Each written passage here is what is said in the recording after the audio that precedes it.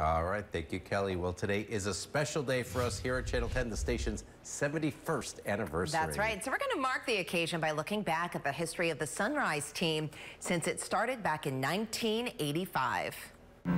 Now, from Southern New England's leading news station, Frank Coletta, Art Lake, and Tony DiBiasio. This is News Watch 10 at Sunrise.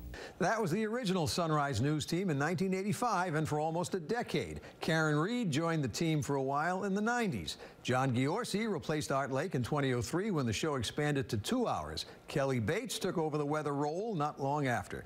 When the show expanded to 2.5 hours, Barbara joined me with the news, and Molly O'Brien became our first on-camera traffic reporter.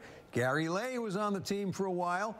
2015 saw Alison join the news team with Kelly Love assigned to weather, followed by Zach Green. Followed by Christina Ernie and Megan Mooney, part of our current Sunrise team that was put into place after the seismic shift in the local TV landscape that was announced 1 year ago today.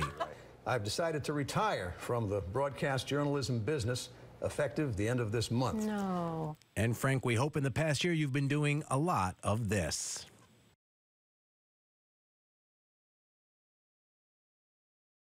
And I'm sure he has.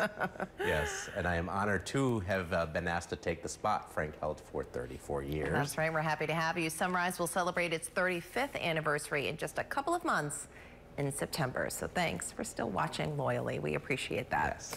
In the meantime, next up on